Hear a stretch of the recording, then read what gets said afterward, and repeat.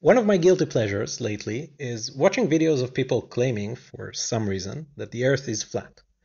Now, there are many things wrong with their so-called proofs, but I would like to concentrate on one specific argument I've seen repeated way too many times. The idea that the atmosphere should not exist on an Earth without some kind of a dome, since gases cannot be near a vacuum without being immediately sucked into the vacuum. Now, this argument shows really a lack of understanding of physics, like most of flat Earth arguments, but specifically 2 points. First, vacuums don't suck. It's just a statistical result of the gas molecules being pushed more on one side than the other. The vacuum side don't have any gas molecules to push on the gas molecules.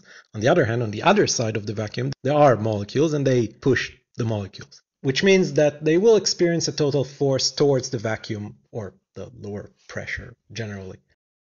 Now, the second point is that, well, obviously gravity plays a role here. It keeps the atmosphere in a gradient of pressure. So you have the highest pressure close to the Earth and it goes slowly to zero. And this is exactly what I want to demonstrate today. So I wrote a simulation in Python, which models the gas as being composed of spheres. And those spheres move around according to Newtonian physics. They can collide with one another. When they do, the collision preserves energy and momentum. And they can collide with a wall, in which case their velocity will be mirrored by the plane of the wall. I also added a cell data structure, that is to reduce the complexity of the computation, which will be needed later when I have hundreds of spheres, which is about the maximum amount that my computer can handle due to the fact that this simulation is written in Python, which is not very computationally efficient.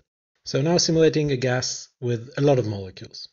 The first thing you can notice is that the gas immediately occupies the entire container. This is due to diffusion. On the right side, you see blue bars. These bars show a histogram of the height of the gas molecules. The bigger a bar is, the more molecules are in this area. If we remove the upper wall, we will see that the molecules will diffuse outside of the container, and the density slowly decreases.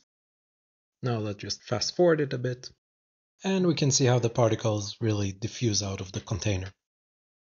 Now let's do that again, except this time we enable gravity.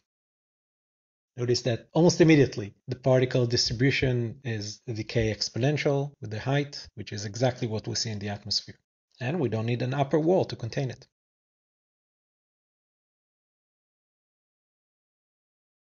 Now let's do that again, but we're adding another gas. And this gas with the purple molecules is heavier.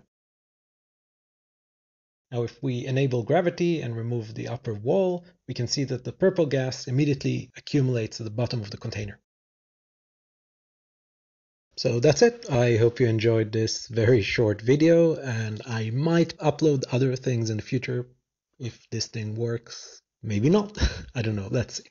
Have a nice day.